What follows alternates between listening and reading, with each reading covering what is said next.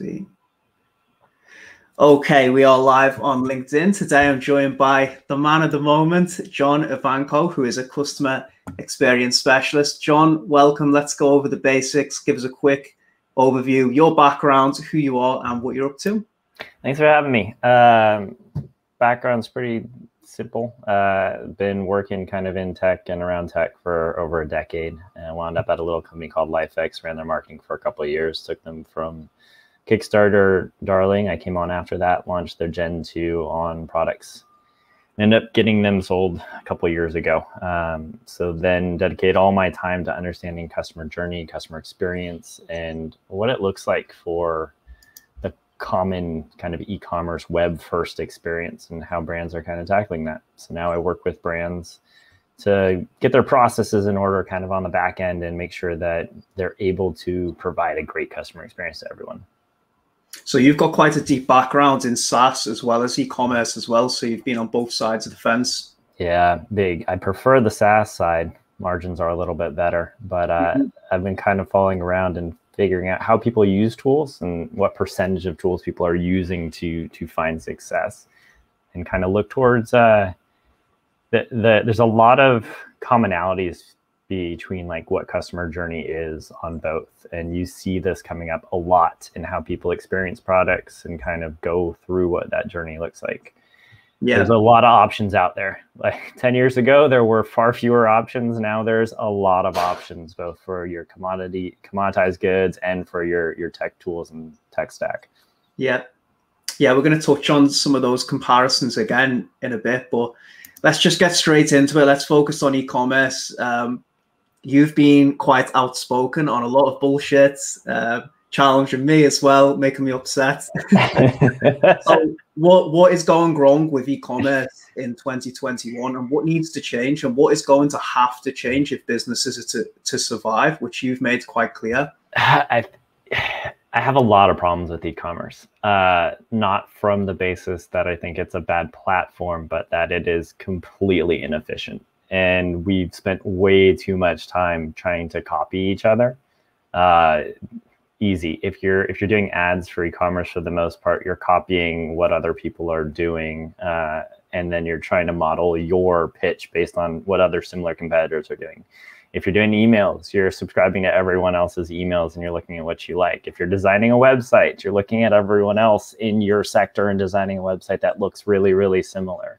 We've gotten to this point where there's so many different examples out there that real creativity and standing out has become incredibly difficult.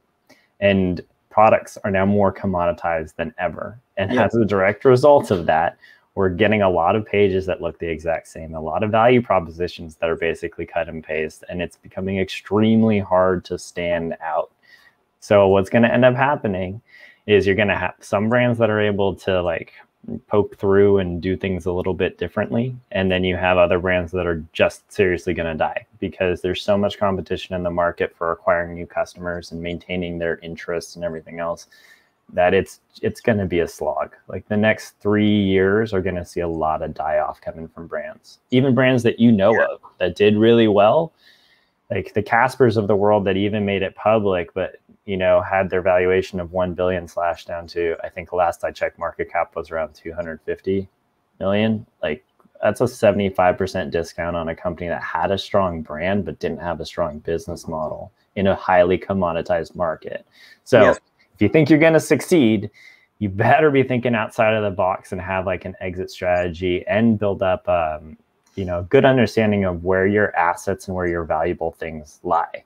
And if anyone's read my post, it's owned audience all the way. Like having a really good idea of who your champions in your community are. Mm-hmm. And hiring us to do the email to nurture that. Absolutely. Audience. Thank you very much, Benjamin. I appreciate that. Let's touch, Jon, on, you said there's a lack of creativity. Why is that? And how can you become more creative if you have just been in the copy and paste crowd? I really, you know, back in the day, we were talking on Clubhouse about this yesterday. Back in the day, we had Stumble Upon, where you could just go through different websites and see what was out there and quickly flip through, and your eye would catch something and you'd stop. And it was always something that looked a little different. Poolside FM was on Product Hunt earlier this year, and they did like a retro Mac desktop interface, which was really cool. And that's how you navigated their website. And it really hit because it was something worth sharing. I shared it on LinkedIn, actually. It got me like that. I think that we've overcomplicated things, and we've gone the way of everything needs to be super polished and really great. If you are a young brand right now, there are no rules. It's really, really hard to understand that. But if you're self-funded, there really are no rules. If you're just selling direct to consumer, there are no rules on what you like can and can't say in terms of using like the word fuck or anything else in your content. It doesn't matter.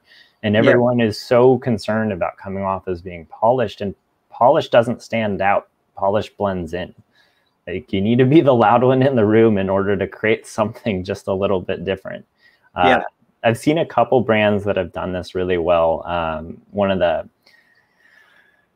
things that I like is when people do buttons with big, black drop shadows and stuff like that. So they stand out and they look a little bit different, and you kind of you get that visual cue that they're trying to do something different. They're trying to pop. People that have different color backgrounds, even if it's pastels. I was on a website the other day where if you click the background, it changed colors. Like, subtle, but it gets you. And there is room to be really, really, really creative. You just need to break free of all the, I hate to say it, but like the agency best practices of, oh, this is your top piece, this is your other piece, this is whatever. Like, go a little crazy. So break free from those constraints, the best practices, which, as you said, will just cause you to blend in and be the same as everybody else. You want a sans serif type that's rounded? Cool. You're going to look really modern. I want to see someone use Comic Sans just because it's ironic, right? Like, you don't want Helvetica on there? Maybe you should try it. Like, there's different ways to do things to stand out, and there's different uses of existing things that could make things stand out. Like, be bold with a CTA. Make it something completely different. Like, just try something different. Everything is the same at this point. Do you not? Yeah, I sort of agree with you. In fact, I largely agree with you. Do you not think, conversely, though, you can get to the point where you're just trying so much stupid shit just for the sake of standing out? Or do you think there's just such a lack of originality that anything is better than nothing? I think there's so much lack of originality, and I wouldn't have said this like 5 years ago, but because everything has become so commoditized, unless you stand out in the first 10 seconds on your page, people are gone. Like, it's such a high turnover at this point. You've got your chance to get them, and our whole there's we'll get to this later, but it's the company journey that's being pushed instead of the customer journey so often, and that you've got 10 seconds to make an impression. Think about when you're scrolling through any feed. The memes tend to get you because they're big, bold letters that are geared to make you laugh on a recognizable image, right? There's a reason why they work. They're playing it up, and they're drawing your attention to an awkward image met with, some big, bold text. And the text is meant to make you laugh or have an emotional reaction.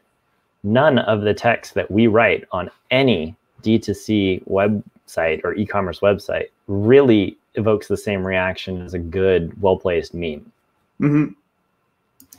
So break the rules. Absolutely. Why would you try to compete with everyone else that's doing the same thing? Like, if you are not, in the words of a lobbyist that I played golf with once, if you don't like the rules, change them. Change the law. Like, that's it. Like, there are no rules when you're young, before you're in retail and before you're doing everything. Once you get to that point and you're omni-channel, then there's a little bit more rules. You got to abide by, certain corporate things. But before that, you're just starting out. Make a name for yourself. Every single piece of content you push out, you need to ask yourself, if this was to go viral, what would it do for my brand, and how would it be reflected on my website? And how can I create that viral loop with that? Absolutely. And like you said, because things are so commoditized, then you really need to differentiate yourself through content as well. Yeah. Most people, when they do their content, it's me, sell, my brand, my brand. Honestly, I don't really care about anyone's brand. I care about, do I like the product? Do I like what the product promises? And am I willing to give them a shot? Have they de-risked that first purchase and answered all my questions well enough for me to say, you know what, fuck it, let's go with these guys, let's give them a try? Yeah, let's come on to that then, because in regards to content, you're very big on, and you pointed out actually a couple of my examples on company journey versus customer journey. Give us an overview of this concept, this topic, and where a company is going wrong at the moment in the way that they create all their marketing collateral and the way they push out content. Yeah, subscribe to an email list and see how many. The welcome series is great, but it always shows a picture of the product in it. Why? You came from the website, you signed up for the thing, you know what products they have. Why are you pushing product on them? Like, this is your time to build trust in the brand and the store. It's not building trust in the product. You already came and you signed up. It makes zero sense. Like, that's just, I know the stats that say 22 to 28% of like sales come from the welcome series, but let's be real. Like, a lot of sites, even with like single products, we know why people signed up. They signed up because they care about the brand enough to keep it on their radar. It serves as like a virtual bookmark. Really, your goal is to build trust as a brand and de-risk their first purchase from you. That's it. And the idea that you're selling, I'm sorry, I don't believe in the whole like bundle stuff, discount stuff via emails and promotional stuff, because you know what it does? It clogs up an inbox with a bunch of shit I don't care about. And you already got me. I already signed up. Like, if you're trying to force me to convert based on emails, you're really just playing the time game. You have to build enough trust up in the brand so that when it's my time to purchase something, I'm thinking about you as a brand. Yep. That's the customer journey, what we want. The company journey is what we end up with, which is too many emails, too many sales, too many campaigns, too much shit we don't care about. It could be a niche product in a specific sector. They could make a cooler, for instance, and it's just talking about their cooler, their accessories. And really, it's about what you can do with a cooler, what you would do with a cooler. Like, tell me the great places I can hike to if I'm visiting their hometown, where they're from. Build the brand in with the product. Figure out ways of kind of connecting those things. There's just so much opportunity, and I do think it's profound laziness. Because we treat customers like they're transactions instead of people that we want to hang out with and possibly work with. If you treated customers like people you want to work with and bring into your company, you'd be hyping up like how cool of an environment it was, how cool the product works in that environment and everything else. You'd do a better job of selling to someone you were trying to onboard as an employee than you would a customer you're trying to transact with. But why don't we have the foresight? What creates that tension where companies get it wrong so much? Do you think it's a lack of data on the front end? Where do we get it wrong? Where does that start off?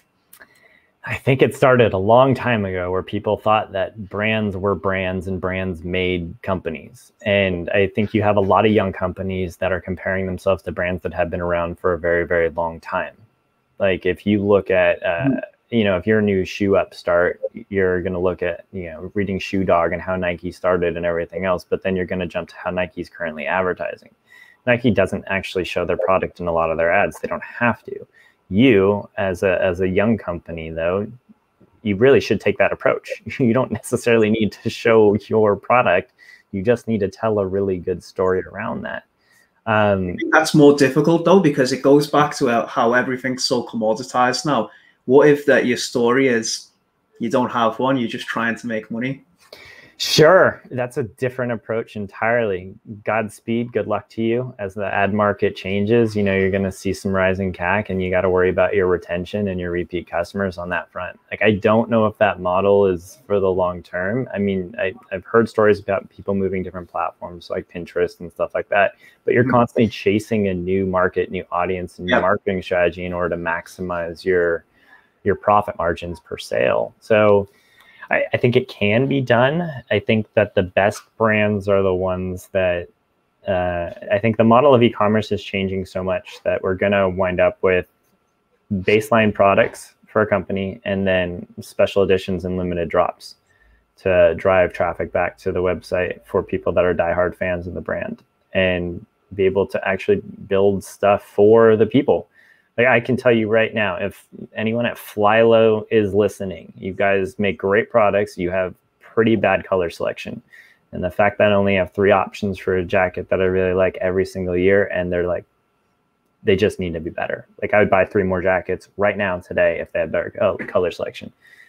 Yeah. And that's an issue, right? Like there's great products that should do really, really well, but are limited because they have to support other products in a line. And this has been true of every company. Your top 20% of your products are making the majority of your revenue for you. Figure out better ways to do it. We're at such this advanced stage in technology that we have the capability of kind of switching that up and doing better. But we don't. No. Let's you touched on something before that I know you've been quite outspoken about in terms of CAC, the cost overall. Yeah. So there is a lot of people we work with as well, and I think Instagram, Facebook, Google are all very powerful, and they have been, but you're seeing that margin really squeezed now, aren't you? So how can you shift away from that paradigm where you're so acquisition focused and you move towards a retention focused marketing?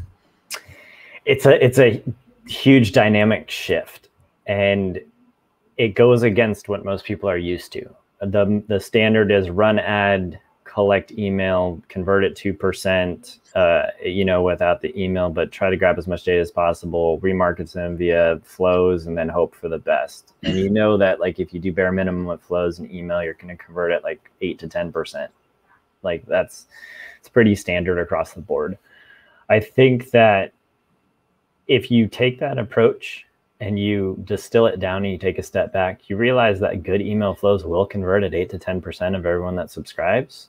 So all of a sudden you can switch up your mentality of what your metrics mean. It's not about revenue. Maybe it's about owning that audience and nurturing that audience. Maybe it's not about offers and deals. Maybe it's about bringing them into a community as a brand and letting your automated flows take care of the actual conversion. So instead of running campaigns that are around sales and deals and trying to get people to purchase, you can make campaigns around stuff that's relevant to your industry that people are into. Mm-hmm. It's that dynamic shift that provides value that isn't tied to having to transact all the time. Yeah. And I suppose you might be in trouble if you don't know how to provide value in your specific industry. But how would you go about finding out what your customers care about and creating content to nurture them based on that? I love this because this topic came up, and I guarantee you right now, like if you go to your blogs or whatever you got, this works for SaaS and it works for everything else. Your top blog post is probably tangentially related to your product or your environment, but it's not necessarily related directly to your product. I know for LifeX, the top article was, what's the difference between an E26 and E27 bulb? And that's just the difference of, a millimeter difference from US and North America versus Europe in terms of the configure, the socket part, right? Yeah. That was the top rated article. It had nothing to do with color changing, Wi-Fi connection or anything else, or app control or smart lighting or, working with Google or anything else. That was the article that did and drove a lot of the traffic. And This is true across SaaS companies too. They always have an article about something weird that they do. A previous SaaS company I worked with, it was about finding like the sender ID within like an email in the metacode or some shit like that. And that was the top article that we had on that blog. This is always the way it works out. We try so hard to say, oh, our people want to hear about this, and this. And it doesn't necessarily have to be the case. Yeah. Classic example of that actually is bodybuilding.com, who basically created a supplement company out of tons and tons of great quality content. And I feel as though that's where maybe they've not lost the way when they've stopped focusing on that community and got involved in that race to the bottom with Amazon. And when they were so focused on just answering how to get the biggest biceps, like the best fat loss programs, and that was their sole focus, they sold a huge amount of supplements just as a byproduct of that trust. If you're starting an e-commerce company today, be a media company first. I keep saying this. You have to approach everything as you're a media company that happens to sell product. not a product company that happens to also do media. It's the backwards way of looking at it. Today, we are so content heavy. And Red Bull is a great example of this. Red Bull has its own media division. A lot of the big guys spend a ton of money on their own media divisions to keep stuff up. Now, if you're a small brand, that's really tough to do, but we've seen great examples from like Chris Mead that has people on and CrossNet that have people on retainer just to make content for them. I think that is the smartest move in the world right now. Like treating yourself as like a media agency is going to pay dividends in the long run. It just is. Very interesting. Yeah, that's a lot of food for thought for myself, actually, because like you said, it's not just e-commerce, it's applicable to all industries. And if I look at, not to say, I'm a 7-8 figure e-commerce company, but the way we built our brands was just answering questions about email and providing education around it. And then people just inquire naturally about services from that. It's amazing.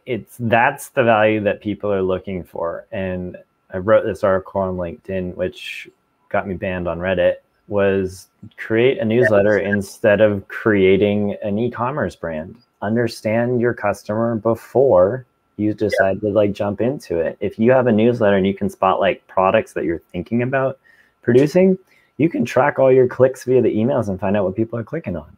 Yeah. You work your way into an affiliate deal, even just a little bit, to track a coupon code on stuff. You know what people are actually purchasing. So if you decide to compete with them, you have a jump start. You already know who your clients or your customers are and what they're interested in.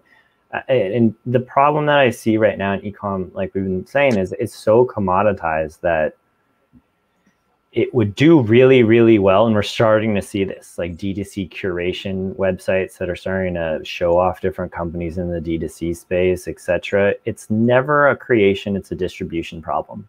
And it's always going to be a distribution problem. Me to create something from China is 30 to 60 days. I could have everything from start to finish. With people that I know that are already connected, I could probably do it in less than 30 days, to be completely honest. And then it's just a marketing problem. So we're back to square one, which is how do we sell this stuff? How do we distribute this stuff? And everyone is always saying, oh, how do I get more users? And how do I do this? And how do I do that? And people buy a bunch of stuff, and very rarely do we actually talk to customers past purchase other than customer support. That is very interesting. And I know I not necessarily challenged you on it, but I pushed you a little bit on how to do that. And it did make me think, because you're mitigating the need to have that upfront investment as well in inventory and things that you're just guessing will actually work and having to iterate on it. You can just... And you're going to have to build the audience anyway and nurture them with content. So you might as well start with that, have a low risk investment. And then, yeah, I mean, you can create something people actually want rather than guessing what they do. There are so many great materials out there, technologies that are waiting to be combined and to make cool shit with. Like, there are so many things that we can go through and think of that just need some degree of a solution for. I know I've come across stuff where I love a material, but the cut of something is just terrible. Yeah. And that happens all the time.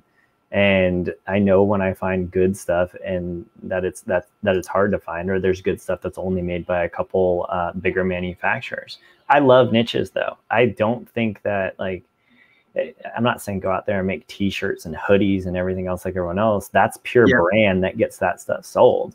But in different niche communities, if you're building stuff or better materials for runners or weightlifters or, people that play soccer, and you're picking like a niche where people can relate to the need for something that's a little bit better, you're going to do really, really, really well.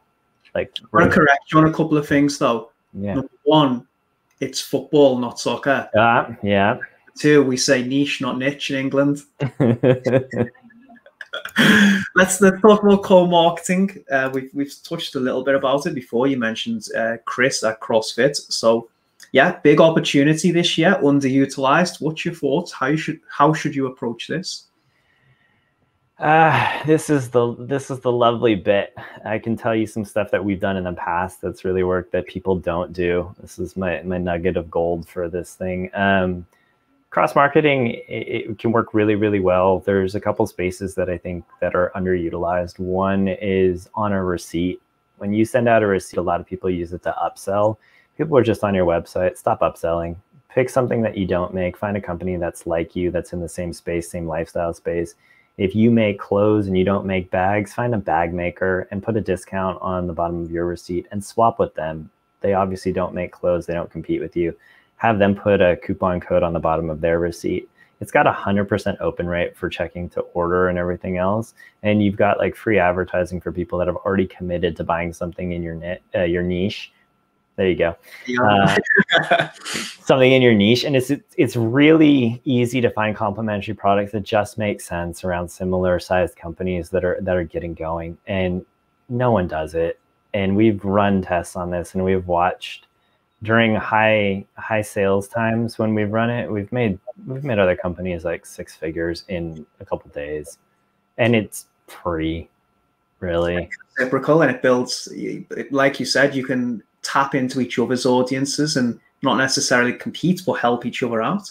I mean, honestly, if I was running a brand right now, I would put that as part of like the big strategy of finding 6 partners and rotate every month with a different partner, so that you're kind of building each other's lists up on the super cheap and lowering your cost per acquisition massively. Love it. So would you recommend post-purchase, like the order confirmation, first email, really go in with that? Yeah. Anywhere else, like in the flows? I would do it everything post-purchase, and I would hit it on the ones that are most highly open. So for most of you, it's going to be order confirmation. And then when it ships, that's another one that people tend to open a lot because they want to know when it's going to get there. You're going to get really high open rates on that, and it's dead space. And I hate to say it, but it's like dead space, and it's not the time. I know that there's people that want to go for the immediate, like, let's raise the average order value on this cart or whatever. But if someone's already purchased, there's nothing stopping them from going back and purchasing again and just starting another order and then you combining them. Like there really isn't anything there. So as much as people like to debate on like, oh, it's great for upselling right away and everything else, I think that's a bad customer experience. I don't want you to show me stuff that I should have been adding the first time around.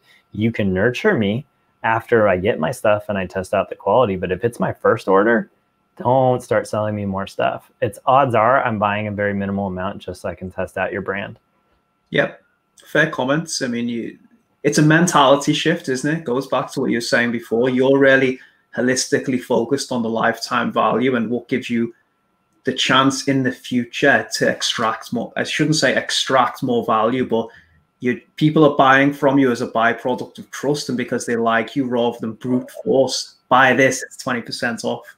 Yeah, we're actually running a test on something similar to this right now, and it was someone I'm close with actually went through a process that we were testing, non-prompted, but went through the process, and the results are kind of staggering because everything that we assumed by making a couple of changes here and there kind of bled out into what the customer experience was like for him. He made certain decisions. I'm sorry, I'm being vague here, but he made certain decisions based on what was available to him that nurtured him into being more of a lifetime customer immediately, just because of the options that we presented to him as a customer. And that was a big takeaway, is there was that we removed the pressure to transact all at once. And by instead focusing on starting lifetime value from the get-go, it made the buying experience have less friction for him, which allowed him to like fully be committed to making the first purchase decision instead of waffling on it. Yeah, very interesting. I want to talk to you about this actually after we finish this live. I'd love to if you're able to share a couple of examples. Yeah. Actually, let's deal with this question first, because we've touched on a little bit around it. So it seems like one of your philosophies, and I agree with this, if so, is to sell more in e-commerce, sell less in your overall messaging. Yeah, I think that I think that everyone needs to understand that the customer journey for most companies and brands that are new is, and I talked about this actually yesterday, you got to assume that everyone coming to your website is a brand new first-time customer, because that's who you're designing your website for. And it's okay if it seems really rudimentary and you've got repeat customers and they know what they're looking for. It's fine. You look at Hotjar and they click on the products right away and they go to where they want to. You're not offending them. You really do need to spend time, though, on not pushing a deal, not pushing a sale, but bringing someone down a track of understanding what most people like about the products that you're selling and how to present that. So, I mean, I think really what we're looking for is category discovery, right? You hit a web page or homepage, and then you're looking to figure out, how to route someone into the categories of the stuff that they're looking for. And then you're looking to tell a story about those categories and what to look out for. And a lot of brands don't do this. And it really kind of annoys me because a good example, I was looking for running shoes for trail running that were Gore-Tex. Right, because I want to use them for golf because it's wet right now, and I also don't really like golf shoes because they're not all that comfortable. And it's hard to break that down on a website to go find that. You have to do a search, then you have to get in there, and you have to do this and that. And if I could just work my way through more helpfully by being like, oh, running shoes, oh, requirements, oh, trail running, oh, requirements, waterproof, not waterproof. Okay, now I know where I'm at. That's how I personally shop. And we've been playing around with this a little bit, but have you ever clicked on a product and you like the color and then you click on it and then you look at your size and it's sold out? Yep. Yeah, it's a shitty experience, isn't it? You're like, well, I only wanted this one. And then you have to put in your email to get a notification if it comes back into stock, and you don't know how often they restock because they don't tell you that. And it's just like a terrible, miserable experience. And then you leave their site to go find it somewhere else, maybe at another retailer or Amazon, and blah, blah, blah, blah. That's such a broken customer journey, and it doesn't even need to be that way. All you need to do is just tell me where things are at. If a company, this actually happened to me the other day.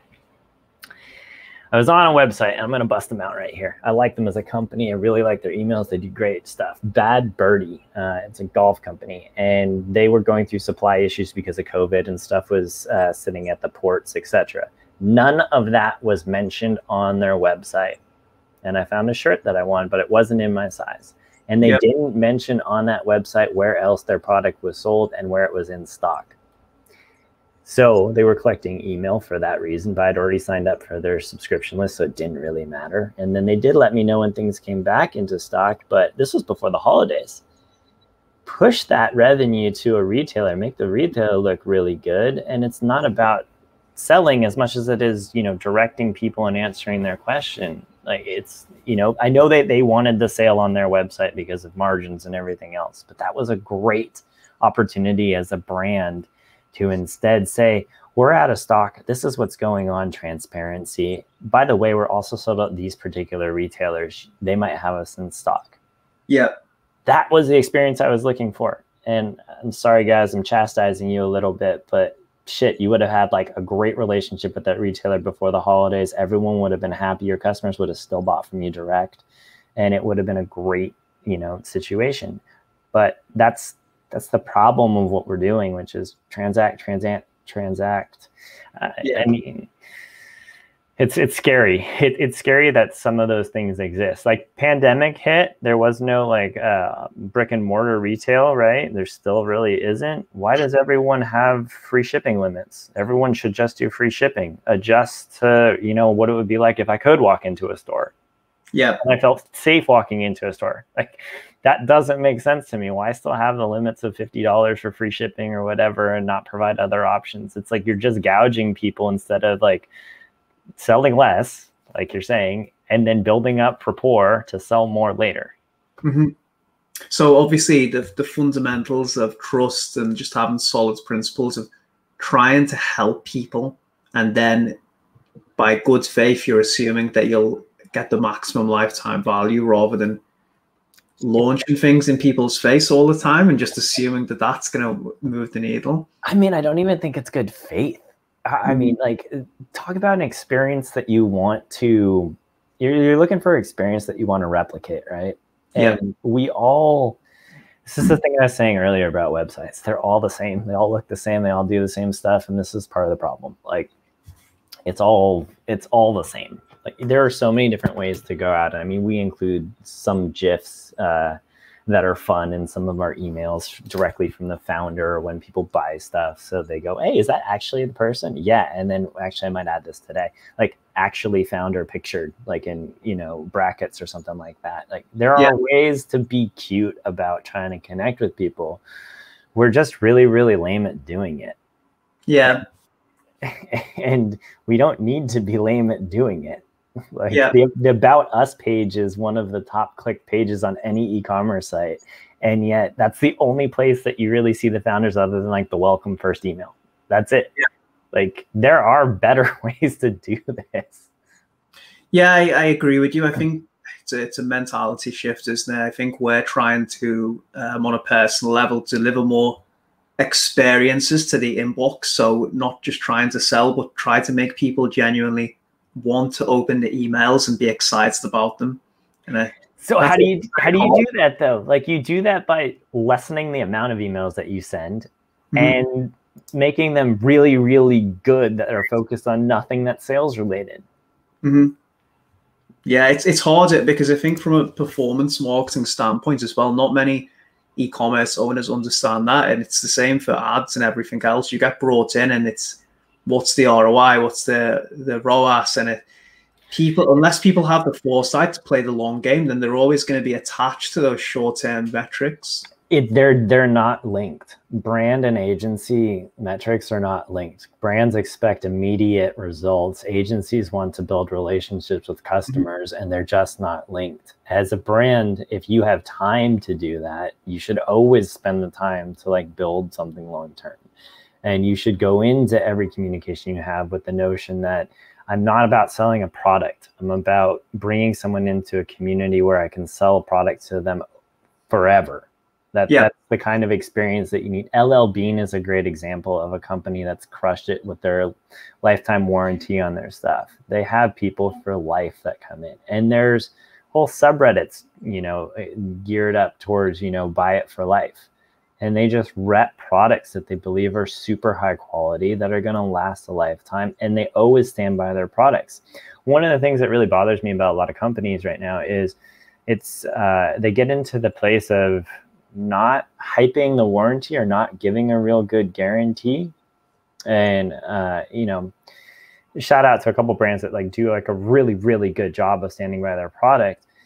The cost of not standing by your product and giving someone a hard time spreads 10x someone having a good experience with your product. If someone has a good experience with your product, they're going to tell like 2 or 3 people. If they have a bad experience, 10 people are going to hear about it. Yeah. If you lose out on 10 people that have potential lifetime of, you know, $200 a pop, $100 a pop, that's tons of money. That's just hemorrhaging. For no particular reason. You're losing $1,000, $2,000 just on one experience that might have cost you like literally making it right. Yeah. $40, maybe. I'll trade $40 for $1,000, $2,000 in profit down the road every single day. I'm sorry. That's great ROI for me. So all these brands that go into the notion of we got to be really strict about this, and this, it's small pictures, small revenue games, and do it too much, you can get in trouble. I get that, but that means you've picked a bad product that doesn't have a high enough margin in the first place. And if you're doing anything e-com right now, you need to make sure that your margins are high enough to allow you to play out all these different scenarios. And you should write down all these scenarios. And a lot of people don't do this. And a lot of people don't actually look at the real ROAS and the real ROI on stuff. But you got to factor everything in and overestimate what your multiple is on that product, and then start peeling back with what you can concede, what you could potentially concede, and then your absolute max that you can concede. Good stuff. Really interesting thoughts. Let's talk a bit about what brands then excite you, because we've talked about some of the shit things people are doing, but who's doing a good job? Anyone you want to give credit to in particular? I'm gonna say the best emails I've come across lately have been Bad Birdies, because Yeah, because they're not selling, and the email is about their blog, and it's about what's going on in golf in general. And as someone that's a golfer and plays a lot, I really actually respect that they don't sell in the emails. And it keeps me engaged with what they have. And they do put out emails once in a while when things are back in stock and they're ready to go, which is what I want to hear, and that's fine. New styles, that's cool. But they've done a really, really good job of, like, even if I didn't buy any product, I still enjoy the newsletter and still they're getting in front of me on a regular basis. So that's pretty cool. The guys at Huckberry are always one of my favorites because they really do a lot of story about the brand and backstory. And they've never made it about getting a deal on a product, but being introduced to a line of products that they believe is high quality. And I think that's a really smart methodology to it. And they've done some of the best content I've seen of any e-commerce brands. There's a lot of really bad offenders out there too that just send tons of stuff all the time. Sale, sale, sale, sale, sale, sale, sale, sale, sale, sale, and it just never ends. And unfortunately, that's the majority of them. I think I've subscribed to at least 50 different emails of brands that I kind of care about and want to look at, but I dump them in another inbox just so that I don't have to see them all the time because it's a lot. Have you ever heard of Death Wish Coffee? Yeah, I'm not subscribed though. I'm not as well, but I've seen them mentioned quite a few times. They just push the podcast and news blogs, which they have like a really strong cult following. So I think that's the way forward, right? That's you're providing value to people that care about like a sector. I mean, this has been a topic like weekly on Clubhouse, especially with the guys over at Hush, where they talk about like the need to integrate content for their audience because there's only so much you can talk about sleep, and it's not what sleep does, but it's what sleep enables. And this is the big thing that I think a lot of people forget. You don't buy a product for what it does. You buy a product for what it allows you to do. Mm-hmm. I don't buy a jacket because it covers me and keeps me warm. I buy a jacket so that I can go do shit when it's cold outside. Like, the focus is wrong. But what about emotional purchases? Say, for example, a Rolex compared to a Swatch? Yeah, this is a theory that I have of want, need, and desire. People that need something will buy whatever checks the box and makes it work and is going to do it. People that want something are people that will move that need into a want. There might be 3 jackets or 3 watches, and you want that particular watch. Rolex for me would fall into more of a desire, and if financial circumstances allowed, that desire can then move to a want. I do think people are aspirational, but it's really annoying driving a supercar around all the time. Like it's just not practical. So the sweet spot for most brands is actually moving everything into like that want category. And that's the emotional part, which is moving something that is a need into something that that's a little bit better or a little bit different. And that becomes a want. The desire is something that you can sell into, and great. If you can hit it, that's spectacular. But there isn't as large of an audience for Rolexes as there are for Swatches. Mm-hmm. I'd much rather find a brand that isn't the super highest end, isn't the super lowest end, but builds good brand reputation about being right in the middle. It's like the Nike versus Gucci shoes or some shit like that, right? Like you get Payless, and you got your knockoff brands that you get on Amazon, and then you got your Allbirds, and then you got your Gucci loafers, right? Like there's different things for different people, but at a certain point, it becomes a status symbol that goes beyond a need and a want. It becomes something that kind of takes on a different meaning. Do you have a set of Gucci loafers, by the way? Absolutely not. Rolex? Nope. I don't wear a watch. I still have an iPhone 6S. Wow. Interesting. Email via SMS.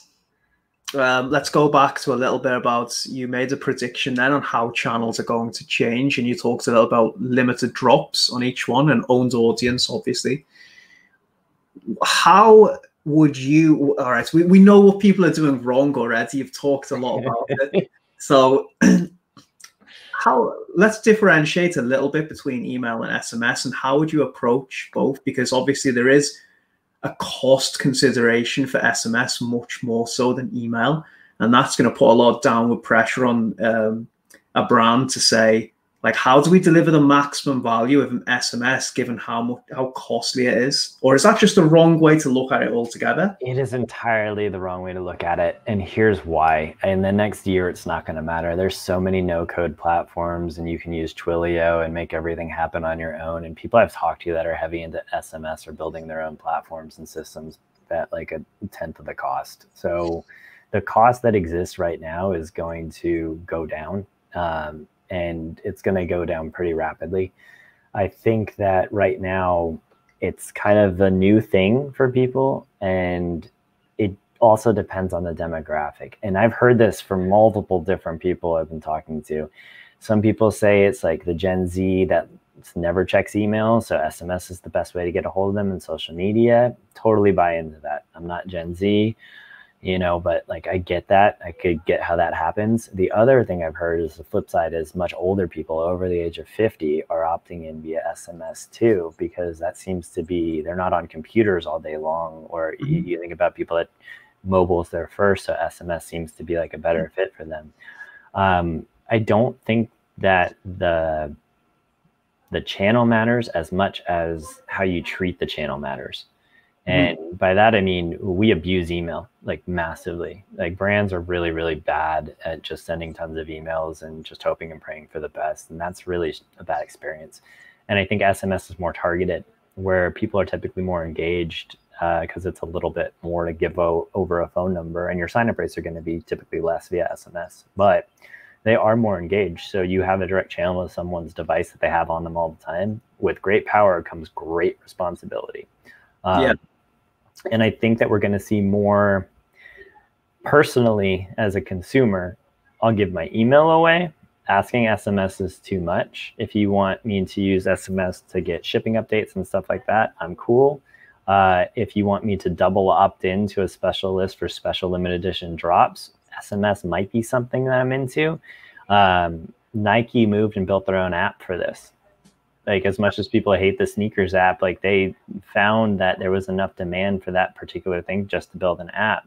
And you've got new tools like Flutter and languages where you can build for iOS and Android, and you've got tools out there where you can drag and drop and build your own mobile app. We're not that far away in the no-code space from people that are really dedicated to a brand to just be able to download an app or create something in HTML5 and save it as a shortcut on their phone. Like, this is where the tech plays into where we're headed. And I think SMS is a bridge. But shit, if you have a big enough list on your SMS, you really got to start thinking about, how do I hit people with push notifications via an app, which are going to do the same as an SMS and keep someone's inbox clear, and you're going to get more respect from the person for doing that. You know, you challenge a lot of conventional beliefs, and it's hard to catch you out with anything. Not that I'm trying to. It seems you must think a lot of the traditional metrics maybe are bullshit and that they're not going to matter in the long term. I do. I think that the way that we've been tracking stuff is inaccurate. I think that we've been tracking stuff based on a company journey, which is really, really scary. Because as the more we focus on a company journey, all the metrics make sense for the company journey.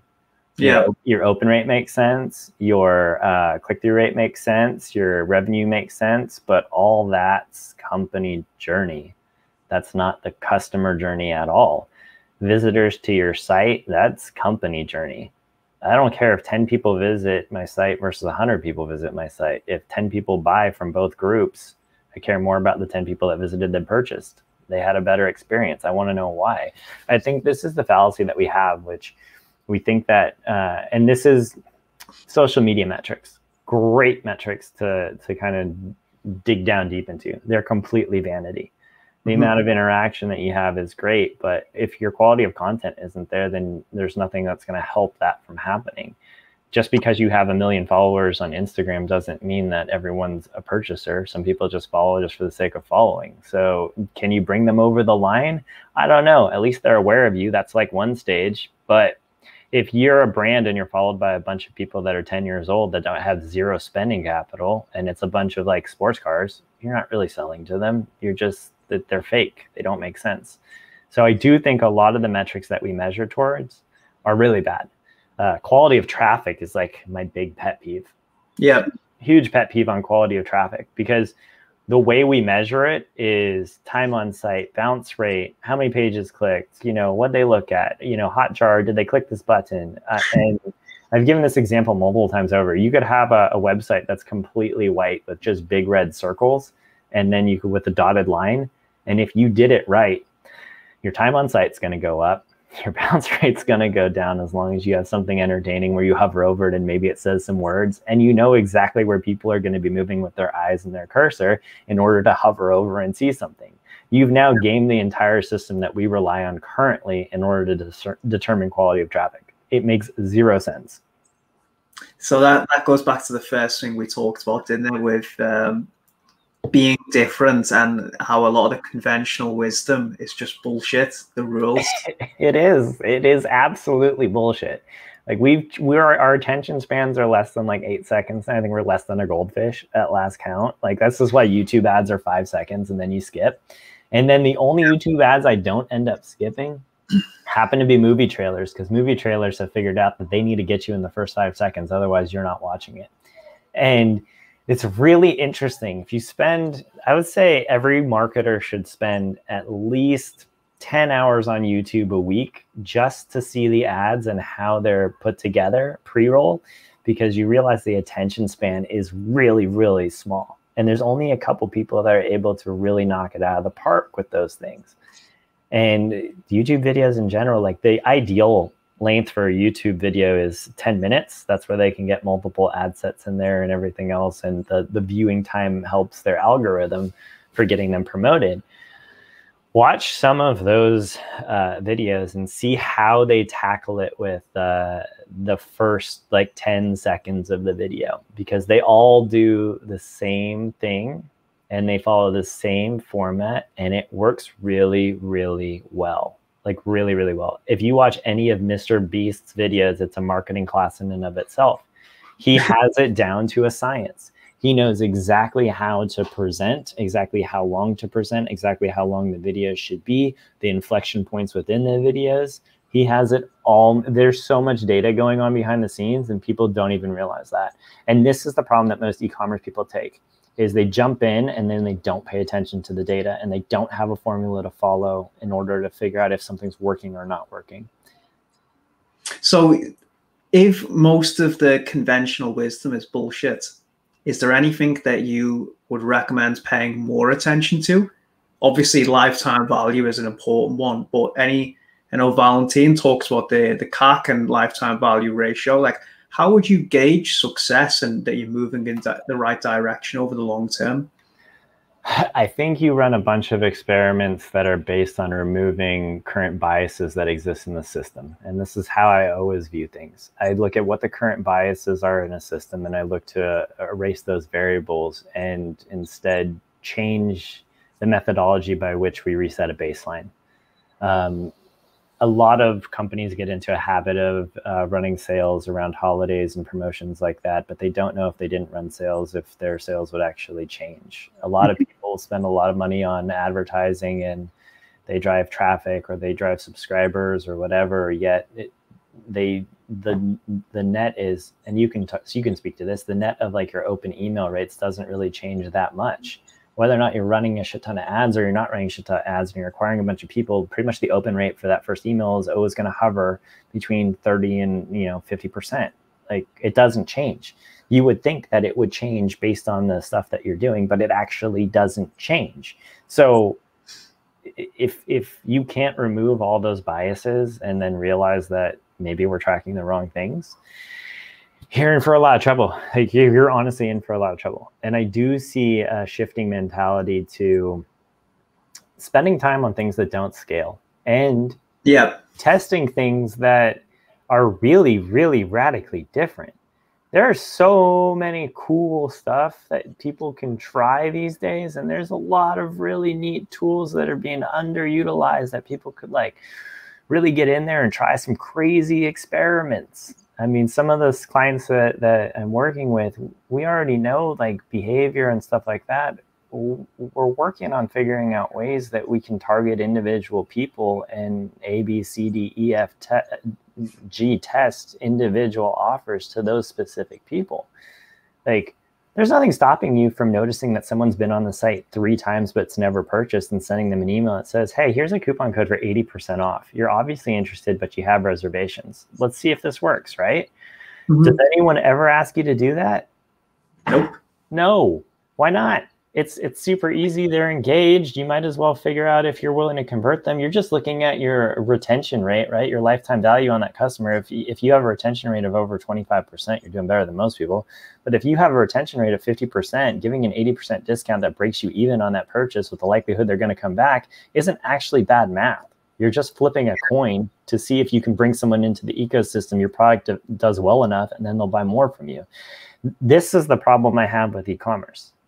I had a problem with e-commerce because it's a one-size-fits-all for every single audience member without any real look at what the data is, and very little experimentation when it comes to understanding buyer psychology and moving the needle. Yeah. I'm looking forward to the Jon Ivanco e-commerce framework, and you should make a course and sell it for $997. I did unicornhunter.com. That's what's happening. Like, honestly, I am geared up to change the mentality of businesses. I mean, I think there's a lot of young companies that I talk to that are all struggling with the same stuff. And it's not just young companies. I talk to established companies that are doing pretty well, and it's still the same gaps. So I think everyone's guessing. It is. This is what it comes down to. Like, if someone tells me they're not guessing, I'm calling absolute bullshit. Because unless you can point to data that shows stuff clearly, and don't get me started on this, there's a lot of really great platforms out there. Like Dynamic Yield is spectacular. Good luck in the UK. Good luck on a Brave browser. Like, these tools don't exist outside of the US for a reason, and the US privacy laws are going to start slapping down all this third-party tracking across multiple websites. Like, we're headed for this huge change in game that I don't think anyone's really anticipating. And iOS 14, that everyone's like, oh, it might be something, it might not be something. iOS 14 is a smokescreen. Like, CCPA, that's changing to CPRA in a couple of years and getting more strict. That's the domino effect. It's going to start in California. Then it's going to start rolling out everywhere else. And then people are going to realize they have other options. And then all of a sudden, you're going to wind up in a situation where everyone's going to be caught flat-footed and still not knowing the quality of their traffic. Jon, I'm going to have to cut it short. It's been a pleasure. I'm excited to see what's next from you in the future. How can people contact you? Obviously, I know you can. I'll tag you in LinkedIn on this, and if anyone's got any comments, they can just drop them below. I'm sure you get back to them. Yeah, LinkedIn is great. And that's the best way to get in touch with me. Chat me up. And then usually I can supply a link where someone can find me and schedule something on Calendly. I usually block out Fridays for just taking fun calls with people to see what people are up to and stuff like that. Good stuff, mate. I really appreciate your time. Lots of great insights, and I will speak to you soon. I'm going to end it here. Thanks much, Adam. You're welcome.